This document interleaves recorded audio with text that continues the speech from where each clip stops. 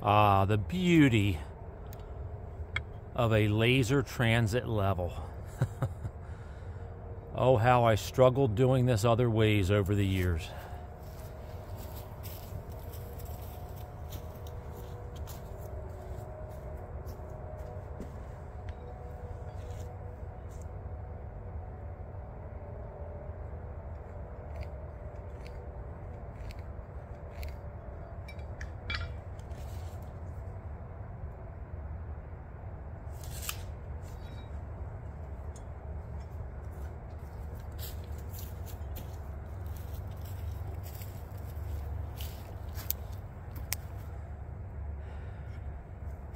It's almost like a little bit of an early Christmas light show out here. It's kind of cool to catch it at dusk. All right, stay tuned. We got to do some cutting of these posts, and then we're going to have a platform on the sawmill base. See you in a little bit.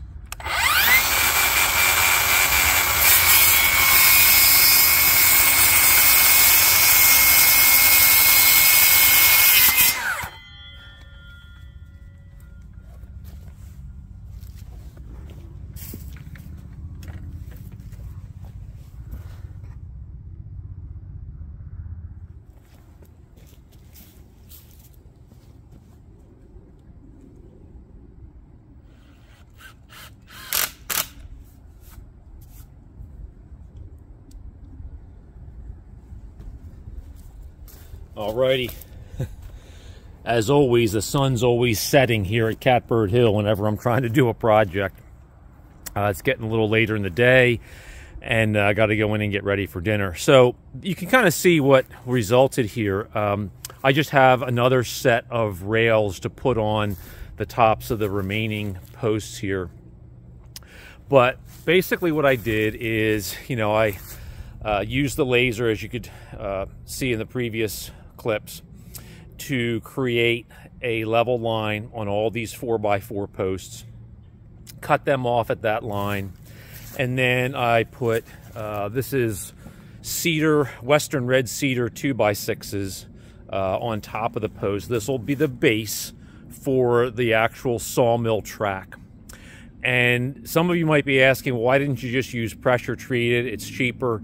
My experience is you do not want to put anything with metal, unless it's stainless steel, onto pressure treated lumber. The chemicals in the pressure treated lumber ultimately will lead to some corrosion of any metal surface that's contacting it.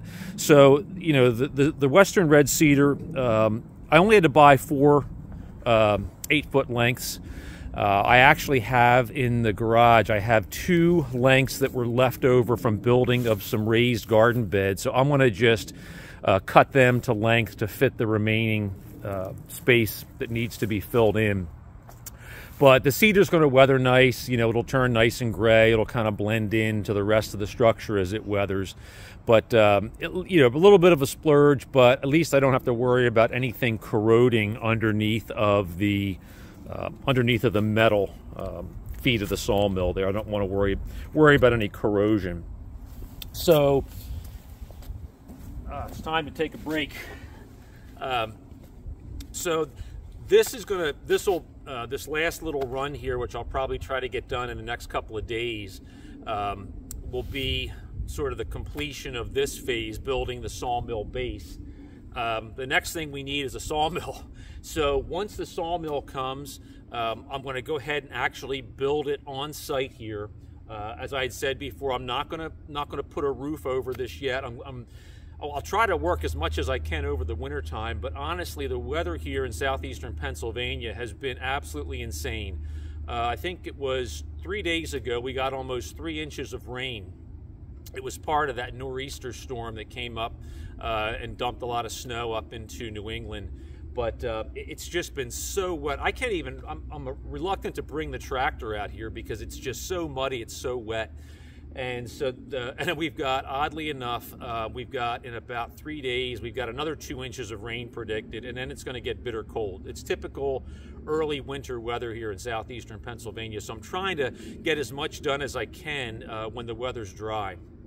So if I can build the structure of the sawmill shed itself and get a roof over it over the winter, I'll do that. If not, I did get a cover. I ordered a cover for the sawmill, like a big vinyl tarp type cover that's made for it that I'll use until I do get a roof overhead here.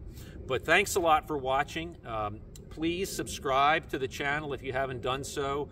Leave comments. Let me know what you guys think of this build. If you've had any experience doing anything like this, particularly building a structure for a sawmill, please let me know what you think about this and how I'm doing. Any tips or advice, I'd love to hear it. If you like the video, give us a thumbs up. Again, please try to subscribe and share these videos. I'm really trying to grow the channel. Haven't been able to put out content as much as I'd like to, largely because I've been hemmed in by the weather here. So we'll keep our fingers crossed that we get some dry weather. Until next time, John here from Catbird Hill. Take care.